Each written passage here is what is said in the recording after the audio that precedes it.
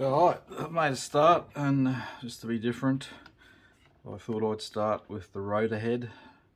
I just wanted to see how it all goes together and how the blades fit in to the head.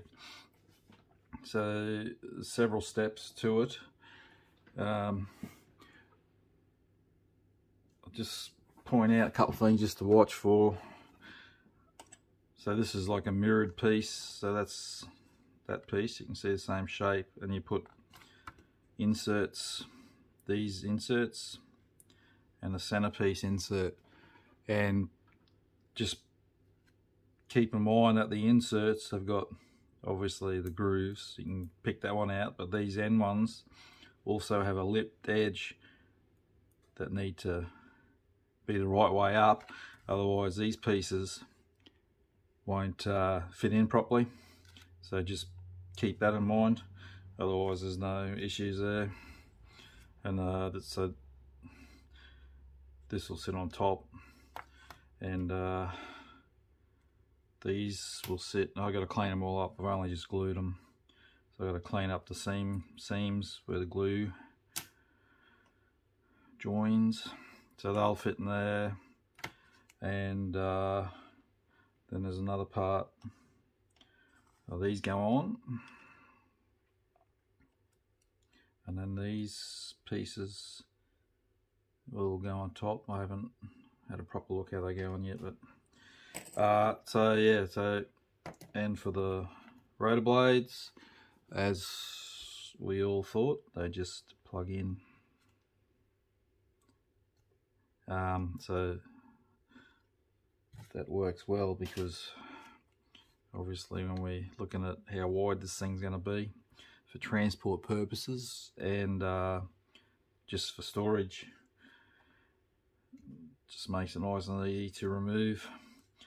Also, the top of the rotor head, this part, was several pieces go together, and there's a clear part which I thought was odd, but I had a look online, and you can see light through the images I could find on the rotor head, but I'm not sure if it's actual perspex in the real thing or it's just nothing there. But I'm assuming there must be glass or perspex in the real thing, otherwise why would they have added that? So there, so we're moving along. I still got to do all the like those parts, clean up, glue them in, but also got to do all the pins, adjusting rods for the blades have to go in. There's a whole heap of them to go on yet, but so yeah, we're making a bit of a start. Excuse my messy bench. You can see the peripheral sides there of all my mess, but this takes up some room. So it's all together. It's 62.5 centimeters across, so that gives you an idea how much space it's going to take up. The rotor head, no issues. Just some of the parts like these are two halves that go together, same as these on top. So cleaning them up is a bit awkward in areas because they're hard to get at. I used best I could sanding sponge where I could get it easy, and then bits of sponge and a pair of tweezers and some hard to get areas, and just rubbed at it to get at it, and a small piece of sandpaper and tweezers, same thing, just to get it hard to get areas. So when I prime it, I'll have to check again that there's nowhere that needs filling. The top piece, it's got the slots, grooves in it that fit on these, so it'll just sit like that, no worries. But I'll paint that separate so I can get it. The rotor head, I thought it would be lots of fun and all metal colours, but it's just painted the aircraft colour, so it'll be olive drab. The only other that wasn't a problem but to be aware of is on your rotor blades where the molds join, the seam where the molds join, there's a not flash, but you can see the line, the seam line. It needs cleaning up because it's a bit pronounced, so that no biggie, and on the ends as well. They'll be black. Well, the colour call out is for rubber black, but I usually use NATO black, but either or. And I'll probably add some different shades in there to liven them up, because it's a focal point of the aircraft when you look at it. And yeah, so that's probably going on 3 hours work to get the rotor head and the blades prepared. It's pretty impressive looking beast, just that alone. I had a look at images online of the helicopter, and I thought, oh, maybe we can add some wiring to liven up, but it doesn't. That part of the rotor head doesn't appear to really have any wiring on it. That what you see there is pretty much what it is. So yeah, so making progress.